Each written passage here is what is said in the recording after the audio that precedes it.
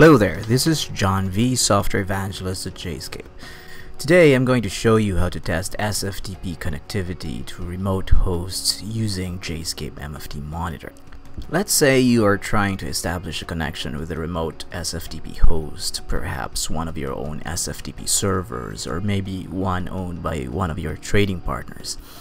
While there are tools like nmap and netstat that you can use to test SFTP connectivity, you can also use JSCAPE MFT Monitor. I assume you've already downloaded and installed MFT Monitor and that it's already up and running. But if not, you can click the download link in the description or in the post. Okay.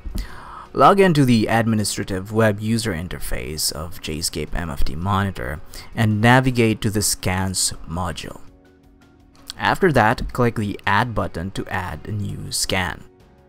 When the Add Scan dialog comes up, give the scan a name. Let's call this SFTP Scan, for example.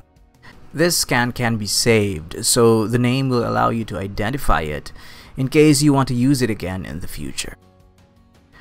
Next, specify the IP address of the remote host you want to test an SFTP connection for. Choose SFTP from the list of services.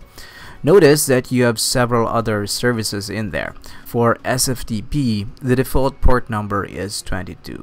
So if your remote host is using the default port number, then you can leave that number as is.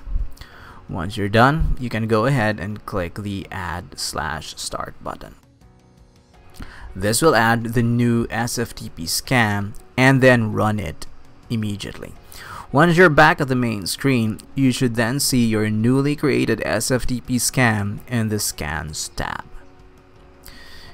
To view the results of the scan, navigate to the Results tab, select the scan in question, and click View. You should then see the details of the scan result. Here it says an SFTP service was detected. That means the remote host is now ready to accept incoming connections, provided of course you have a valid account on that host. That's it. Now you know how to use JSCAPE MFT Monitor to test SFTP connectivity to a remote host.